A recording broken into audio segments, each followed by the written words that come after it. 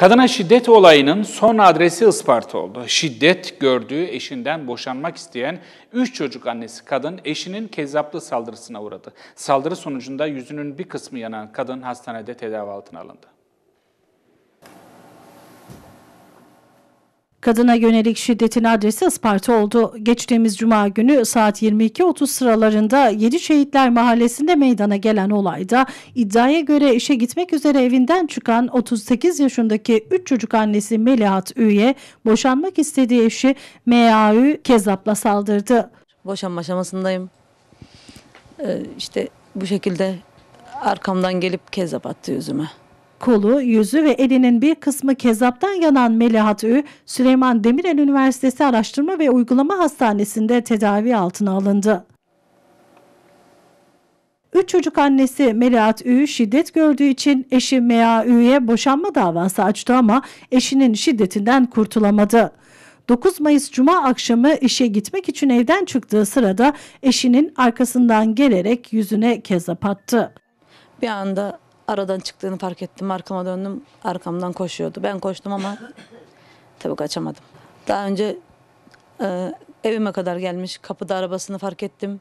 Polise gittim. Polis sadece ifadesini aldı. Tekrar bıraktı. Uzaklaştırması vardı. Talihsiz kadın daha önce de polise giderek şikayette bulundu fakat ifadesi alınan adam serbest bırakıldı. Yaşadığı son olayın ardından talihsiz kadın kendisini bu hale getiren boşanma aşamasındaki eşinden tekrar şikayetçi oldu.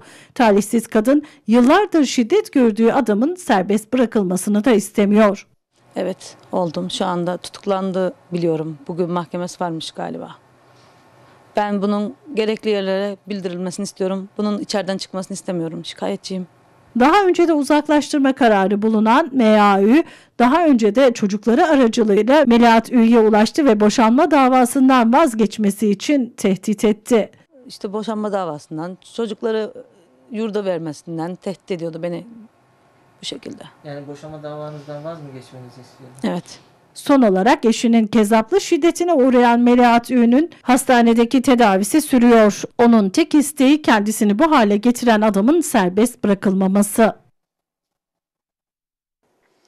Bu bir karı koca arasındaki tartışma değildir sayın seyirciler. Böyle değerlendirmemek lazım. Bu bir insanlık suçudur.